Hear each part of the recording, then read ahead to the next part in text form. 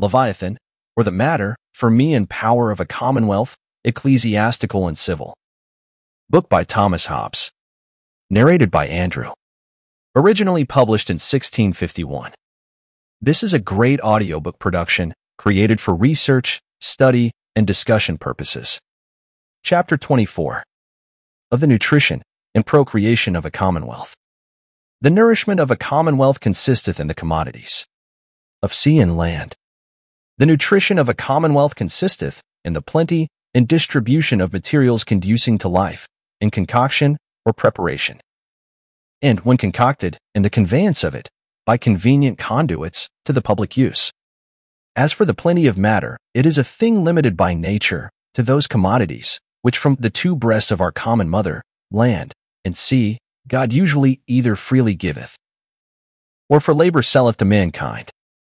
For the matter of this nutriment, consisting in animals, vegetals, and minerals, God hath freely laid them before us, in or near to the face of the earth. So as there needeth no more but the labor and industry of receiving them. Insomuch as plenty dependeth, next to God's favor, merely on the labor and industry of men. This matter, commonly called commodities, is partly native, and partly foreign, native, that which is to be had within the territory of the commonwealth. Foreign, that which is imported from without. And because there is no territory under the dominion of one commonwealth, except it be of very vast extent, that produceth all things needful for the maintenance and motion of the whole body, and few that produce not something more than necessary. The superfluous commodities to be had within become no more superfluous, but supply these wants at home, by importation of that which may be had abroad, either by exchange, or by just war, or by labor, for a man's labor also is a commodity exchangeable for benefit, as well as any other thing. And there have been commonwealths that, having no more territory than hath served them for habitation, have nevertheless not only maintained, but also increased their power, partly by the labor of trading from one place to another, and partly by selling the manufactures, whereof the materials were brought in from other places, and the right of distribution of them. The distribution of the materials of this nourishment is the constitution of mine, and thine, and his, that is to say, in one word, propriety, and belongeth in all kinds of commonwealth to the sovereign power. For where there is no commonwealth, there is, as hath been already shown, a perpetual war of every man against his neighbor. And therefore everything is his that getteth it, and keepeth it by force, which is neither propriety nor community, but uncertainty, which is so evident that even Cicero, a passionate defender of liberty, in a public pleading, attributeth all propriety to the law civil. Let the civil law, saith he, be once abandoned, or but negligently guarded, not to say oppressed, and there is nothing that any man can be sure to receive from his ancestor, or leave to his children. And again, take away the civil law, and no man knows what is his own, and what another man's. Seeing therefore the introduction of propriety is an effect of commonwealth, which can do nothing but by the person that represents it, it is the act only of the sovereign, and consisteth in the laws, which none can make that have not the sovereign power. And this they well knew of old, who called that nomos, that is to say, distribution, which we call law, and define justice, by distributing to every man his own. All private estates of land proceed originally from the arbitrary distribution of the sovereign. In this distribution, the first law is for division of the land itself, wherein the sovereign assigneth to every man a portion, according as he, and not according as any subject, or any number of them, shall judge agreeable to equity, in the common good. The children of Israel were a commonwealth in the wilderness, but one of the commodities of the earth, till they were masters of the land of promise, which afterward was divided amongst them, not by their own discretion, but by the discretion of Eleazar the priest, and Joshua their general, who when there were 12 tribes, making them 13 by subdivision of the tribe of Joseph, made nevertheless but 12 portions of the land, and ordained for the tribe of Levi no land, but assigned them the 10th part of the whole fruits, which division was therefore arbitrary. And though a people coming into possession of a land by war do not always exterminate the antine inhabitants, as did the Jews, but leave to many, or most, or all of them their estates, yet it is manifest they hold them afterwards, as of the victor's distribution, as the people of England held all theirs of William the Conqueror. Propriety of a subject excludes not the dominion of the sovereign, but only of another subject. From whence we may collect that the propriety which a subject hath in his lands consisteth in a right to exclude all other subjects from the use of them, and not to exclude their sovereign, be it an assembly or a monarch. For seeing the sovereign, that is to say, the Commonwealth, whose person he representeth, is understood to do nothing but in order to the common peace and security, this distribution of lands is to be understood as done in order to the same.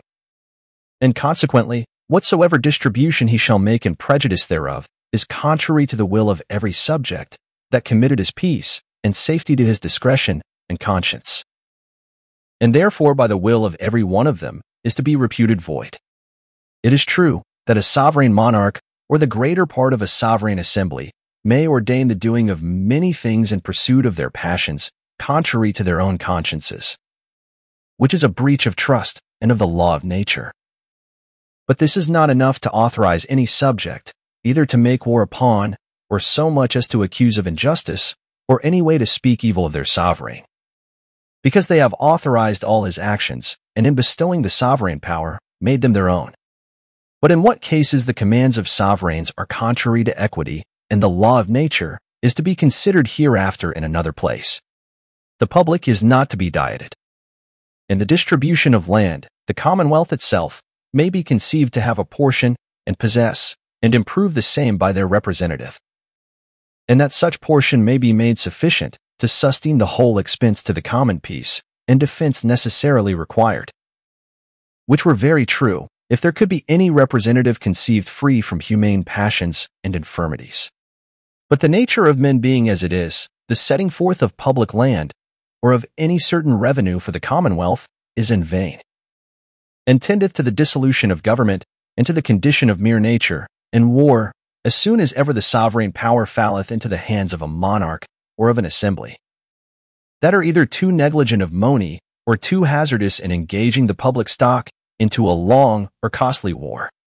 Commonwealths can endure no diet. For seeing their expense is not limited by their own appetite, but by external accidents and the appetites of their neighbors, the public riches cannot be limited by other limits than those which the emergent occasion shall require. And whereas in England there were by the Conqueror divers lands reserved to his own use, besides forests and chases, either for his recreation or for preservation of woods, and divers services reserved on the land he gave his subjects, yet it seems they were not reserved for his maintenance in his public, but in his natural capacity.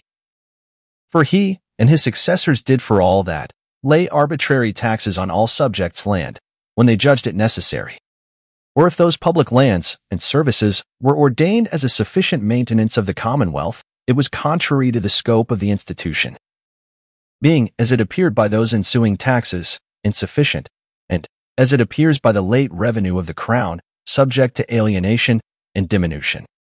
It is therefore in vain to assign a portion to the Commonwealth, which may sell or give it away, and does sell and give it away when it is done by their representative.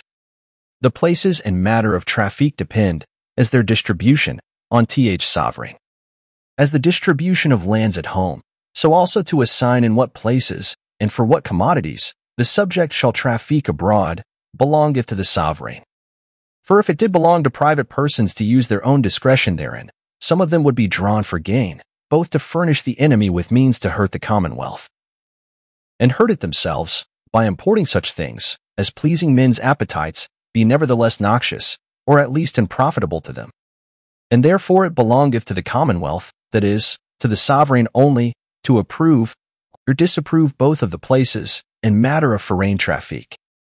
The laws of transferring property belong also to the sovereign.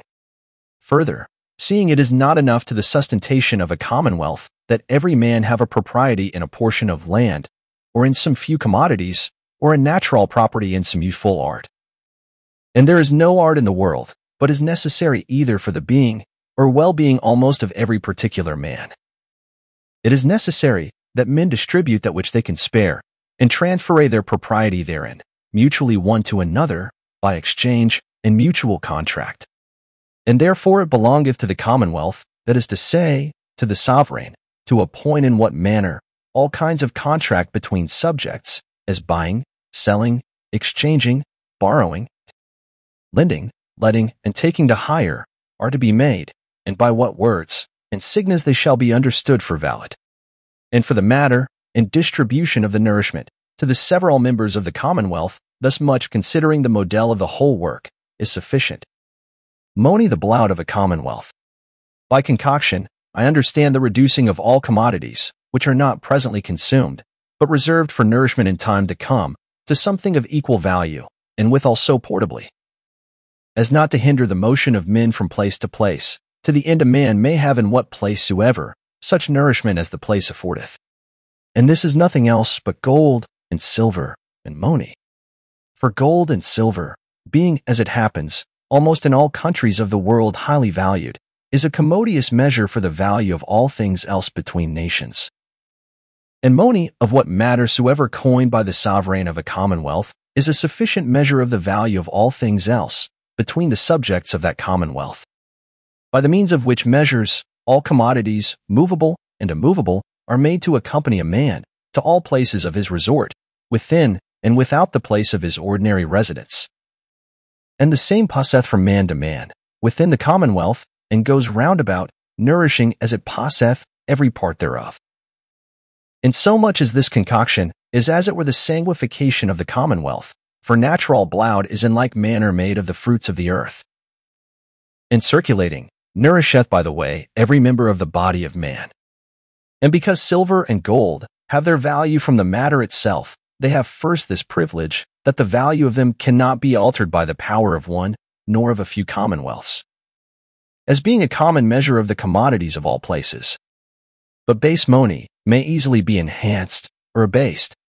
Secondly, they have the privilege to make commonwealths move and stretch out their arms, when need is, into foreign countries, and supply not only private subjects that travel, but also whole armies with provision. But that coin, which is not considerable for the matter, but for the stamp of the place, being unable to endure change of air, hath its effect at home only, where also it is subject to the change of laws, and thereby to have the value diminished, to the prejudice many times of those that have it. The conduits and way of money to the public use. The conduits and ways by which it is conveyed to the public use are of two sorts: one, that conveyeth it to the public coffers; the other, that issueth the same out again for public payments.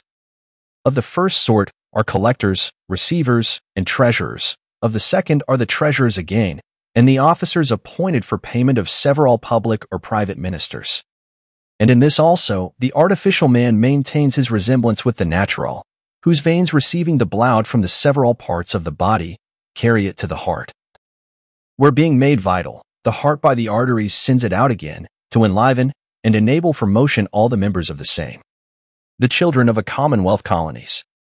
The procreation, or children of a commonwealth, are those we call plantations, or colonies, which are numbers of men sent out from the commonwealth, under a conductor, or governor, to inhabit a foreign country, either formerly void of inhabitants, or made void then, by war.